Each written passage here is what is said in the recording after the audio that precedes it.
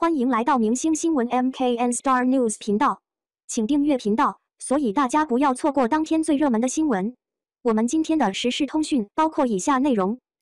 迪丽热巴婚纱大片唯美梦幻，却因特殊的时间点发布引发网友猜测。迪丽热巴婚纱大片空降热搜，外形明艳照人的她，身穿雪白的婚纱，愈发凸显出曲线玲珑、性感迷人的身姿。尤其这张站在海边的全身照，迪丽热巴凝望远方的表情里带了几许慵懒和惆怅，仿佛刚刚出狱的美女，那种清新芬芳是从内而外散发出来的。薄如蝉翼的裙裾在海风中飘扬，真是风吹霓裳飘飘菊，犹似霓裳羽衣舞。仔细看一下，照片右下角都有奶茶旅拍的字样，原来是迪丽热巴代言的品牌发布的物料。很快就有网友翻找出迪丽热巴此次发布的照片中有几张是前年10月份的物料，这就难免让人浮想联翩了。其实第一眼在热搜上看到迪丽热巴婚纱大片这个词条，心里就不禁一惊，难道迪丽热巴官宣了？点开一看，原来不过是9宫格美照，但翻看一下大家的评论，才发现和我一样想法的占大多数。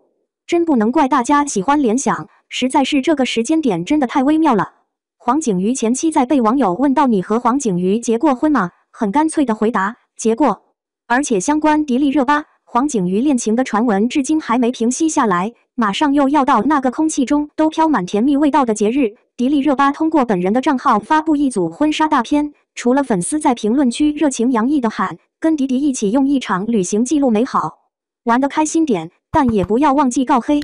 其余人一致认为，最近关于迪丽热巴的恋情传闻这么多，她竟然主动发这种广告物料，我怎么感觉是给粉丝打预防针呢？纯猜测，没证据。我也一直觉得迪丽热巴在侧敏，结合很多明星恋爱、结婚后事业从高空直接触底，而且再无反弹的机会，比如霍建华、鹿晗。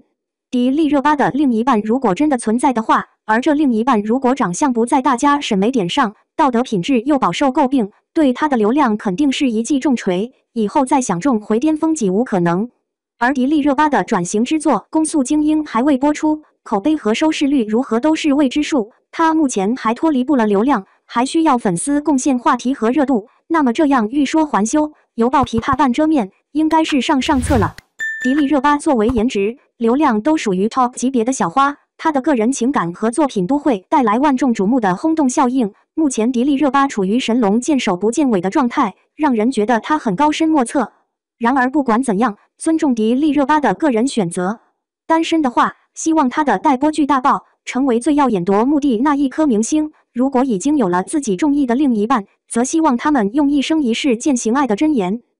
感谢您观看视频，请订阅我们的频道以支持我们。